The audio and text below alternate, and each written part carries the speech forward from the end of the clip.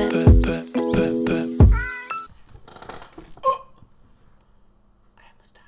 guys, long time no see. I don't remember the last time I have sat down and actually filmed a video where I'm just talking.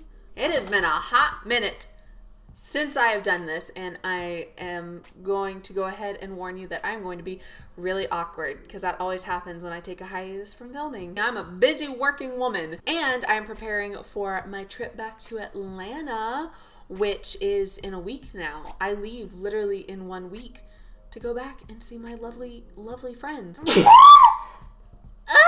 So I spent a majority of last night just laying in bed trying to go to sleep, but I had all these thoughts going through my head like, Courtney, what are you gonna film tomorrow? Technically I was supposed to film yesterday because today is Thursday and my videos normally go up on Thursdays. As Hannah Montana said, nobody is perfect. I gotta work it again and again till I get it right. So based on the title of this video, you already know what we're going to be doing today, but I'm going to go ahead and announce it anyway because I wouldn't be a proper YouTuber if I didn't just reiterate my titles in my videos. Today's video is reasons why I was a fucked up kid. So I've compiled a short list of just, you know, like key points as to why I was just mentally not always there as a child and still not in adulthood to this day. So we're just gonna go ahead and get into this. And the first story is the time that I went to a petting zoo on a school field trip and I got bit by a donkey, and the first thing that popped in my head was that I was gonna turn into one at the stroke of midnight. Like, what child thinks of that? I don't know. So the story is pretty self-explanatory. I went on a field trip. I'm pretty sure I was in first grade.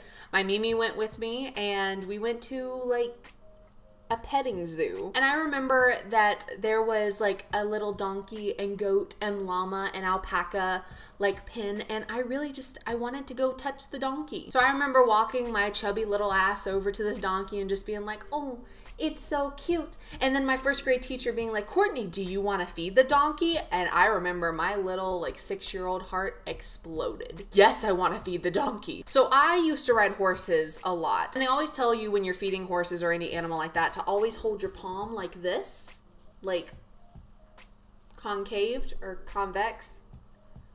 Is it concave or convex? Okay, this is convex because it's curving outward. Curving inward would be concave. I guess that makes sense. Always have your hand convex and, you know, you can feed the donkey and they'll just nibble it out of the palm of your hand. Well, I did as I was told. I had my hand like this. I had the little pellets and they were, of course, just rolling everywhere because your hand is like this and they can't sit in your hand, so I just got pellets going everywhere. And I'm feeding this donkey, and he was just like, nom, nom, nom, nom, nom. And it was so cute. Like, he wasn't biting my hand. He wasn't even close to biting my hand. And I was just like, he's so cute. And I was like petting him and feeding him, and it was just so much magic was happening in this very moment. And then I remember, like, feeding him and then turning to look over at my Mimi and be like, look, I'm feeding a donkey. That very moment was when the donkey attacked. Now, I know it's hard to believe that I was ever a small child because I am such a large human, but I was a very small child at one point, and that meant that I had tiny hands and tiny little arms, which again, I know it's hard to believe, but this donkey did not just take like my finger in. He took all the way up to, I'm gonna say, here on my wrist, and it was honestly the most terrifying moment of my entire life. I started screaming and I was just like trying to get my hand out, and he wasn't biting me at this point. It was just kind of like my hand was just sucked into his mouth. But yeah, so as I'm like trying to pull my hand out, by this point my teacher had come over, my Mimi was over there, like a bunch of the students in my class were over there, and like my teacher started hitting the donkey on the side of the head to try to get it to just let go of me. And he like let go. And as I'm pulling my hand out, he closes his hand again on my pinky and just bites right into my pinky, like the tip of it. Just, jeez. And I remember there being like a divot in my pinky nail, and it hurt so bad. It was so red and it like swelled up, and it was just a terrifying experience. But they gave me an ice pack and I went on my merry way. I enjoyed the rest of my field trip. I really didn't think much about it until I got home that night and I was going to bed. I was laying in my bed and I was just trying to go to sleep. My mind was wandering, you know, as it always does. For some odd reason, the first thought to just go into my head was, Courtney, you got bit by a donkey today. At the stroke of midnight, you're gonna turn into a donkey. And that thought alone just terrified me. But yeah, so that's pretty much the end of that story. I thought I was gonna turn into a donkey if I got bit by one. Yep.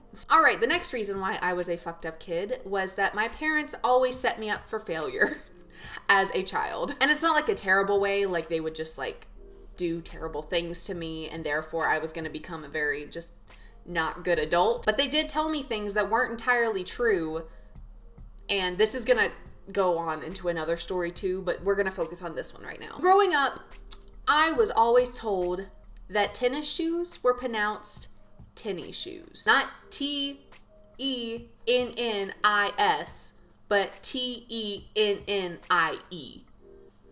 Tenny shoes. I always heard my parents calling them tenny shoes, so my entire life, I thought that tennis shoes were pronounced tenny shoes. I don't know if that's like a Southern thing. I don't know if it was just the way that they were raised. I don't know, but I always said tenny shoes. Now, reason why this messed me up in the head as a child going on into my teenage and young adult years was that no one told me that this was the wrong pronunciation of tennis shoes until I was at least almost a senior in high school. I'm gonna say like summer before senior year, junior, I don't know.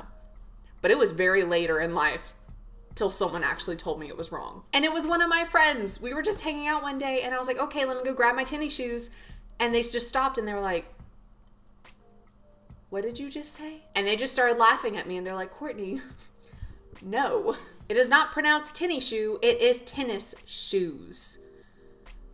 Tennis shoes. I'm really wondering how in my life I didn't like write a paper at one point saying tennis shoe and just no one corrected me. I don't know how I made it that far. That's like 18 years of being taught something and it just being completely wrong. That was the biggest mind fuck I think I've ever experienced in my entire life, was realizing that tennis shoes isn't tennis shoes. It's actually tennis, not tenny.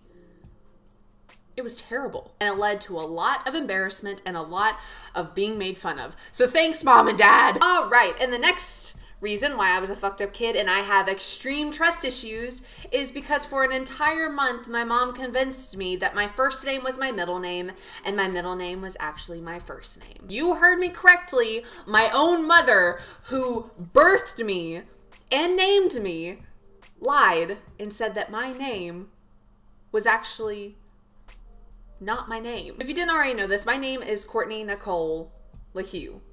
And my mom told me that my first name, Courtney, was actually my middle name and Nicole was my first name. And she had this going for an entire month. And you might be thinking, Courtney, how gullible could you be to think that your middle name would be your first name is your middle name?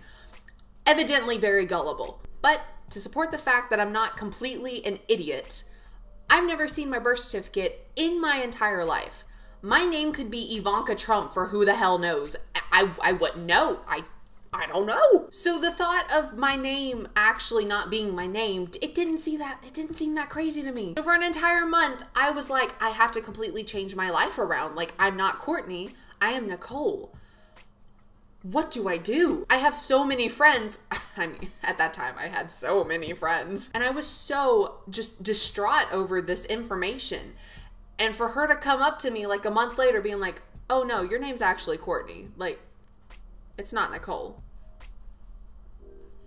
Why? And yeah, so that's the story about the time that my mom convinced me that my name was actually Nicole when it wasn't. So yeah, those are some of the stories of why I was a fucked up kid, and it definitely went into my young adult life. I have tons of other stories if you want to hear them. Definitely a lot of things have happened to me as a child. So yeah, if you want to hear more stories about how my parents tormented me as a child. So if you want to hear more of those stories, don't forget to give this video a big old thumbs up and hit that subscribe button to see more amazing videos from yours truly. But as always, I hope you guys have an amazing, amazing remainder of your week, and I will see you all in the next video. Bye guys!